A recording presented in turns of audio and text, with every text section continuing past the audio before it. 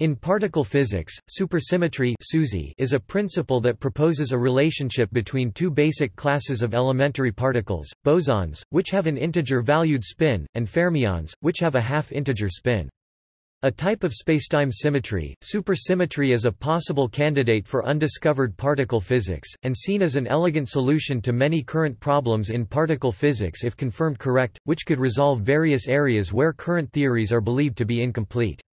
A supersymmetrical extension to the Standard Model would resolve major hierarchy problems within gauge theory, by guaranteeing that quadratic divergences of all orders will cancel out in perturbation theory. In supersymmetry, each particle from one group would have an associated particle in the other, which is known as its superpartner, the spin of which differs by a half-integer. These superpartners would be new and undiscovered particles. For example, there would be a particle called a selectron, superpartner electron, a bosonic partner of the electron. In the simplest supersymmetry theories, with perfectly unbroken supersymmetry, each pair of superpartners would share the same mass and internal quantum numbers besides spin.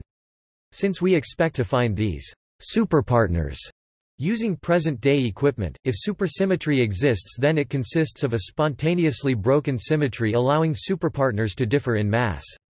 Spontaneously broken supersymmetry could solve many mysterious problems in particle physics, including the hierarchy problem. There is no evidence at this time to show whether or not supersymmetry is correct, or what other extensions to current models might be more accurate. In part this is because it is only since around 2010 that particle accelerators specifically designed to study physics beyond the Standard Model have become operational, and because it is not yet known where exactly to look nor the energies required for a successful search. The main reasons for supersymmetry being supported by physicists is that the current theories are known to be incomplete and their limitations are well established, and supersymmetry would be an attractive solution to some of the major concerns. Direct confirmation would entail production of superpartners in collider experiments, such as the Large Hadron Collider (LHC). The first runs of the LHC found no previously unknown particles other than the Higgs boson, which was already suspected to exist as part of the Standard Model, and therefore no evidence for supersymmetry. Indirect methods include the search for a permanent electric dipole moment (EDM) in the known Standard Model particles, which can arise when the Standard Model particle interacts with the supersymmetric particles.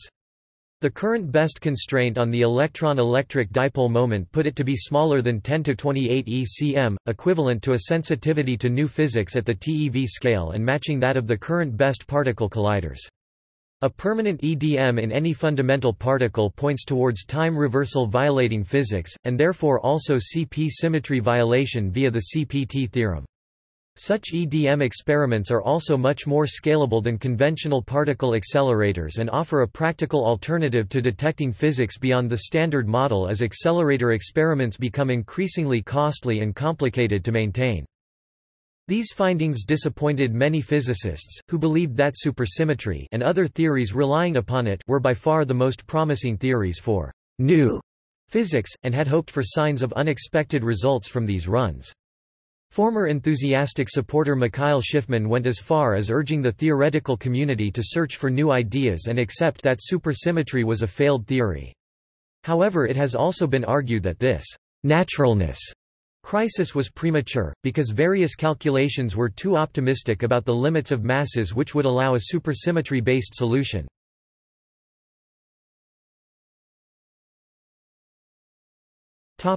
Motivations.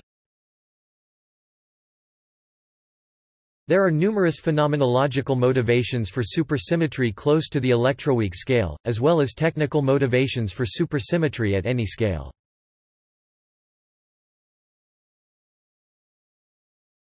The hierarchy problem.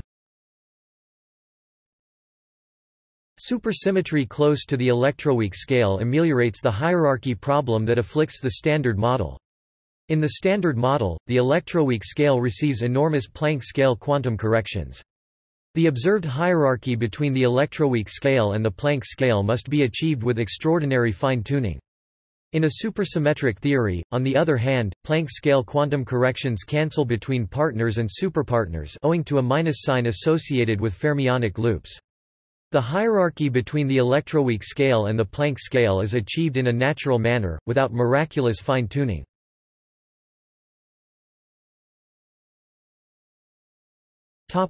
Gauge coupling unification. The idea that the gauge symmetry groups unify at high energy is called grand unification theory. In the Standard Model, however, the weak, strong and electromagnetic couplings fail to unify at high energy. In a supersymmetry theory, the running of the gauge couplings are modified, and precise high-energy unification of the gauge couplings is achieved. The modified running also provides a natural mechanism for radiative electroweak symmetry breaking.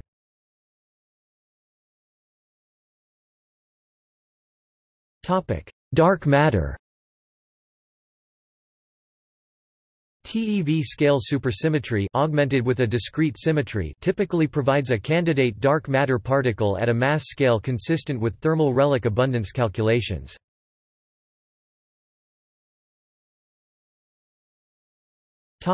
Other technical motivations. Supersymmetry is also motivated by solutions to several theoretical problems, for generally providing many desirable mathematical properties, and for ensuring sensible behavior at high energies. Supersymmetric quantum field theory is often much easier to analyze, as many more problems become mathematically tractable. When supersymmetry is imposed as a local symmetry, Einstein's theory of general relativity is included automatically, and the result is said to be a theory of supergravity. It is also a necessary feature of the most popular candidate for a theory of everything, superstring theory, and a SUSY theory could explain the issue of cosmological inflation. Another theoretically appealing property of supersymmetry is that it offers the only loophole to the Coleman-Mandula theorem, which prohibits spacetime and internal symmetries from being combined in any non-trivial way, for quantum field theories like the Standard Model with very general assumptions. The Haag-Lopuszanski-Sonius theorem demonstrates that supersymmetry is the only way spacetime and internal symmetries can be combined consistently.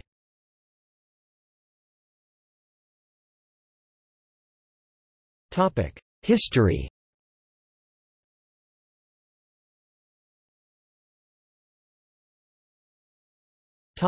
Origination. The father of supersymmetry is Kurt Gödel. He theorized two things that support this fact. First, he theorized that the universe is not expanding but rotating. The centrifugal force arising from the rotation was what kept everything from collapsing under the force of gravity. What makes this universe weird is the way it mixes up space and time. Second, that if the universe is truly supersymmetric, then by completing a sufficiently long round trip in a sufficiently advanced spaceship, a resident of Gödel's theoretical supersymmetric universe could travel to any point in time. Albert Einstein followed Gödel's theory up by stating, "This separation between past, present, and future is only an illusion, if a stubborn one." Jim Holt 2018. When Einstein Walked with Gödel, Excursions to the Edge of Thought.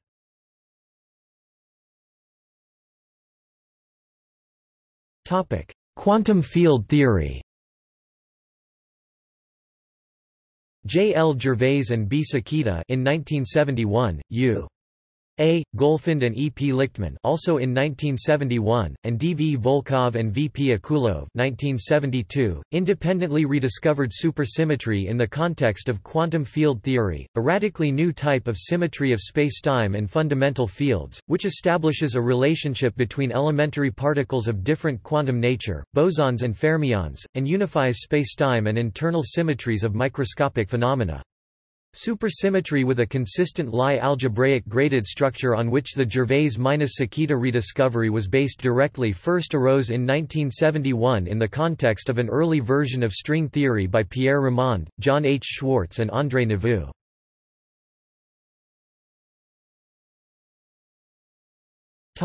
Supersymmetric field theory.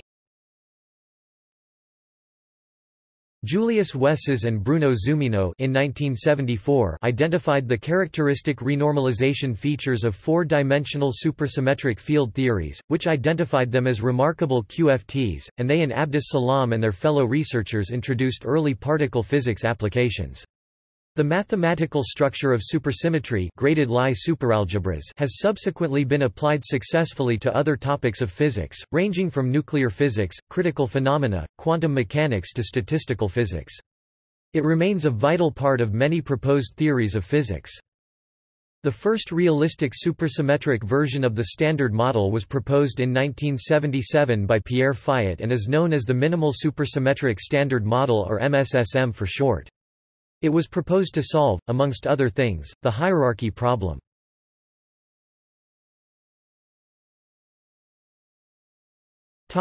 Applications.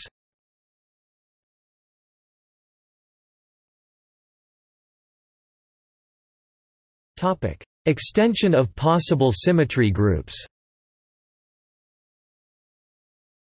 One reason that physicists explored supersymmetry is because it offers an extension to the more familiar symmetries of quantum field theory. These symmetries are grouped into the Poincaré group and internal symmetries, and the Coleman-Mandula theorem showed that under certain assumptions, the symmetries of the S-matrix must be a direct product of the Poincaré group with a compact internal symmetry group, or if there is not any mass gap, the conformal group with a compact internal symmetry group. In 1971, Goldfund and Lichtman were the first to show that the Poincaré algebra can be extended through introduction of 4 anticommuting spinor generators in 4 dimensions, which later became known as supercharges. In 1975, the Haag-Lopuszanski-Sonius theorem analyzed all possible superalgebras in the general form, including those with an extended number of the supergenerators and central charges. This extended super-Poincaré algebra paved the way for obtaining a very large and important class of supersymmetric field theories.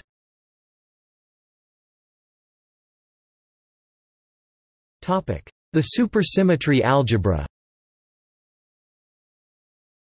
Traditional symmetries of physics are generated by objects that transform by the tensor representations of the Poincaré group and internal symmetries. Supersymmetries, however, are generated by objects that transform by the spin representations. According to the spin statistics theorem, bosonic fields commute while fermionic fields anticommute. Combining the two kinds of fields into a single algebra requires the introduction of a Z2 grading under which the bosons are the even elements and the fermions are the odd elements. Such an algebra is called a Lie superalgebra. The simplest supersymmetric extension of the Poincaré algebra is the super-Poincaré algebra. Expressed in terms of two Weyl spinors, has the following anti-commutation relation: Q alpha Q beta equals 2 sigma mu alpha beta p mu. Display style q underscore alpha bar q underscore dot beta equals 2 sigma caret mu underscore alpha dot beta p underscore mu, and all other anti-commutation relations between the q's and commutation relations between the q's and p's vanish. In the above expression, p mu equals minus I mu. Display style p underscore mu equals I partial underscore mu are the generators of translation, and sigma mu display style sigma caret mu are the Pauli matrices. There are representations of a Lie superalgebra that are analogous to representations of a Lie algebra. Each Lie algebra has an associated Lie group, and a Lie superalgebra can sometimes be extended into representations of a Lie supergroup.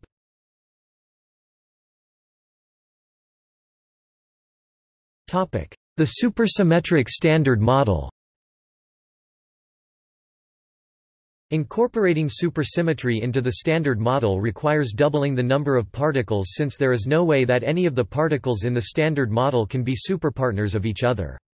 With the addition of new particles, there are many possible new interactions. The simplest possible supersymmetric model consistent with the Standard Model is the Minimal Supersymmetric Standard Model (MSSM), which can include the necessary additional new particles that are able to be superpartners of those in the Standard Model. One of the main motivations for SUSY comes from the quadratically divergent contributions to the Higgs mass squared. The quantum mechanical interactions of the Higgs boson causes a large renormalization of the Higgs mass, and unless there is an accidental cancellation, the natural size of the Higgs mass is the greatest scale possible. This problem is known as the hierarchy problem. Supersymmetry reduces the size of the quantum corrections by having automatic cancellations between fermionic and bosonic Higgs interactions. If supersymmetry is restored at the weak scale, then the Higgs mass is related to supersymmetry breaking, which can be induced from small non-perturbative effects explaining the vastly different scales in the weak interactions and gravitational interactions. In many supersymmetric standard models there is a heavy stable particle such as neutralino which could serve as a weakly interacting massive particle (WIMP) dark matter candidate. The existence of a supersymmetric dark matter candidate is related closely to R parity. The standard paradigm for incorporating supersymmetry into a realistic theory is to have the underlying dynamics of the theory be supersymmetric, but the ground state of the theory does not respect the symmetry and supersymmetry is broken spontaneously. The supersymmetry break cannot be done permanently by the particles of the MSSM as they currently appear. This means that there is a new sector of the theory that is responsible for the breaking. The only constraint on this new sector is that it must break supersymmetry permanently and must give superparticles TeV scale masses. There are many models that can do this and most of their details do not matter. In order to parameterize the relevant features of supersymmetry breaking, arbitrary soft SUSY breaking terms are added to the theory which temporarily break SUSY explicitly but could never arise from a complete theory of supersymmetry breaking.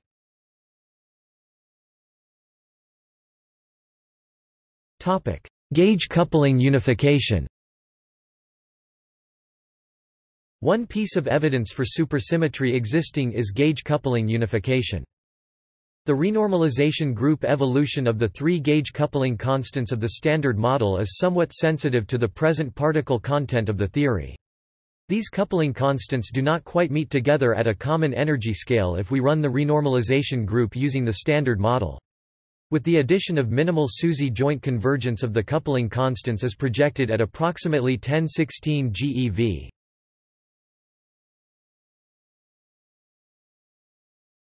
Supersymmetric quantum mechanics. Supersymmetric quantum mechanics adds the SUSY superalgebra to quantum mechanics as opposed to quantum field theory. Supersymmetric quantum mechanics often becomes relevant when studying the dynamics of supersymmetric solitons, and due to the simplified nature of having fields which are only functions of time rather than spacetime, a great deal of progress has been made in this subject and it is now studied in its own right.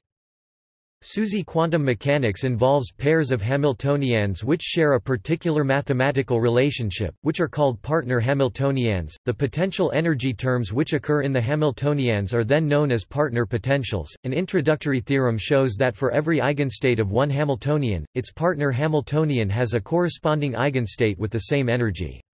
This fact can be exploited to deduce many properties of the eigenstate spectrum. It is analogous to the original description of SUSY, which referred to bosons and fermions. We can imagine a bosonic Hamiltonian, whose eigenstates are the various bosons of our theory.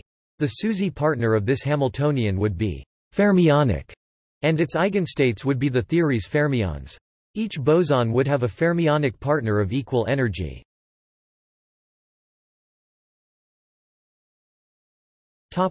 Supersymmetry in condensed matter physics.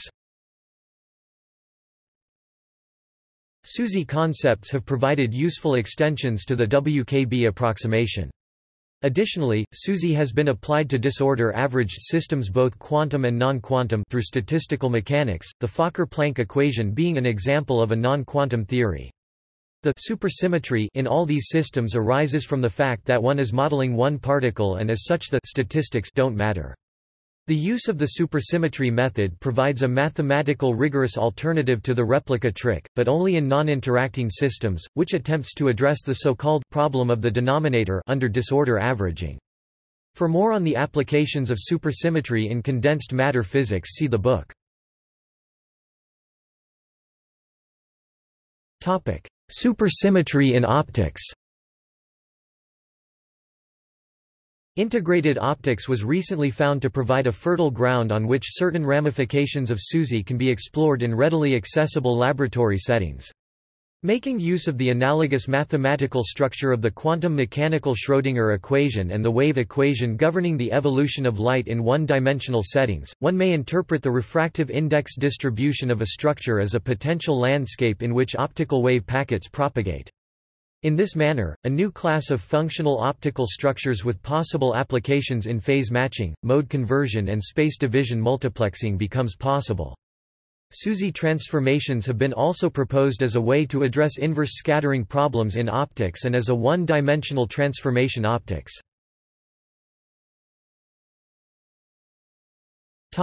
Supersymmetry in dynamical systems. All stochastic partial differential equations, the models for all types of continuous time dynamical systems, possess topological supersymmetry. In the operator representation of stochastic evolution, the topological supersymmetry is the exterior derivative which is commutative with the stochastic evolution operator defined as the stochastically averaged pullback induced on differential forms by SDE-defined diffeomorphisms of the phase space. The topological sector of the so-emerging supersymmetric theory of stochastic dynamics can be recognized as the Witten-type topological field theory. The meaning of the topological supersymmetry in dynamical systems is the preservation of the phase space continuity. Infinitely close points will remain close during continuous time evolution even in the presence of noise. When the topological supersymmetry is broken spontaneously, this property is violated in the limit of the infinitely long temporal evolution and the model can be said to exhibit the stochastic generalization of the butterfly effect. From a more general perspective, spontaneous breakdown of the topological supersymmetry is the theoretical essence of the ubiquitous dynamical phenomenon variously known as chaos, turbulence, self-organized criticality etc. The Goldstone theorem explains the associated emergence of the long-range dynamical behavior that manifests itself as 1f noise, butterfly effect, and the scale-free statistics of sudden instantonic processes, e.g., earthquakes, neuroavalanches, solar flares etc., known as the Zipf's law and the Richter scale.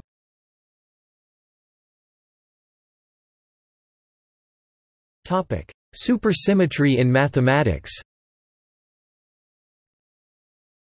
SUSY is also sometimes studied mathematically for its intrinsic properties. This is because it describes complex fields satisfying a property known as holomorphy, which allows holomorphic quantities to be exactly computed. This makes supersymmetric models useful, toy models, of more realistic theories. A prime example of this has been the demonstration of S-duality in four-dimensional gauge theories that interchanges particles and monopoles. The proof of the Adia-Singer index theorem is much simplified by the use of supersymmetric quantum mechanics.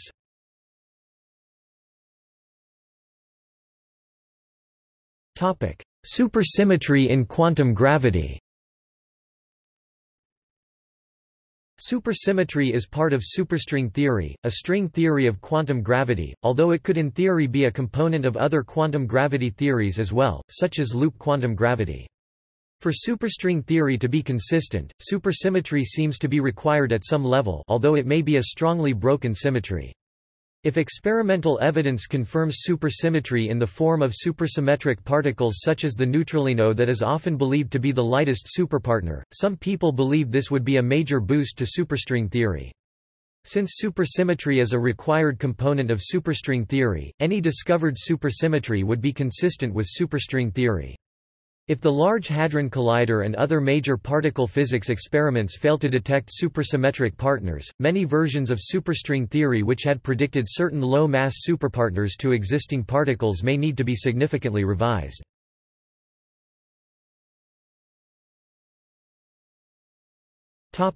General supersymmetry. Supersymmetry appears in many related contexts of theoretical physics. It is possible to have multiple supersymmetries and also have supersymmetric extra dimensions.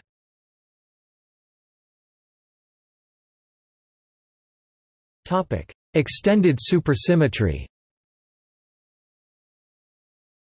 It is possible to have more than one kind of supersymmetry transformation.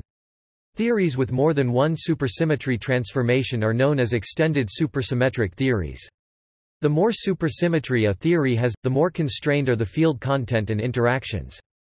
Typically the number of copies of a supersymmetry is a power of 2, i.e. 1, 2, 4, 8. In 4 dimensions, a spinor has 4 degrees of freedom and thus the minimal number of supersymmetry generators is 4 in 4 dimensions, and having 8 copies of supersymmetry means that there are 32 supersymmetry generators. The maximal number of supersymmetry generators possible is 32. Theories with more than 32 supersymmetry generators automatically have massless fields with spin greater than 2. It is not known how to make massless fields with spin greater than 2 interact, so the maximal number of supersymmetry generators considered is 32. This is due to the Weinberg-Witten theorem. This corresponds to an n equals 8 supersymmetry theory. Theories with 32 supersymmetries automatically have a graviton. For 4 dimensions there are the following theories, with the corresponding multiplets CPT adds a copy, whenever they are not invariant under such symmetry. N equals 1 chiral multiplet 0, 1/2 vector multiplet 1/2, 1 gravitino multiplet 1, 3/2 graviton multiplet 3/2, 2 N equals 2 hypermultiplet 1/2, 02, 1/2 vector multiplet 0, 1/22, 1 supergravity multiplet 1, 3/22, 2 N equals 4 vector multiplet -1, 1/24, 06, 1/24, 1 supergravity multiplet 0, 1/24, 16, 3/24, 2 N equals 8 supergravity multiplet -2, 3/28, -128, 1/256,070th, 1/256,128, 3/28, 2. Topic: Supersymmetry in alternate numbers of dimensions. It is possible to have supersymmetry in dimensions other than 4. Because the properties of spinors change drastically between different dimensions, each dimension has its characteristic. In d dimensions, the size of spinors is approximately 2d, 2 or 2d-1, 2. Since the maximum number of supersymmetries is 32, the greatest number of dimensions in which a supersymmetric theory can exist is 11.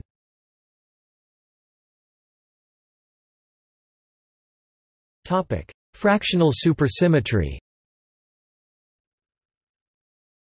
Fractional supersymmetry is a generalization of the notion of supersymmetry in which the minimal positive amount of spin does not have to be 1, 2 ⁻1/2, but can be an arbitrary 1 n ⁻1 n. For integer value of n, such a generalization is possible in 2 or less spacetime dimensions.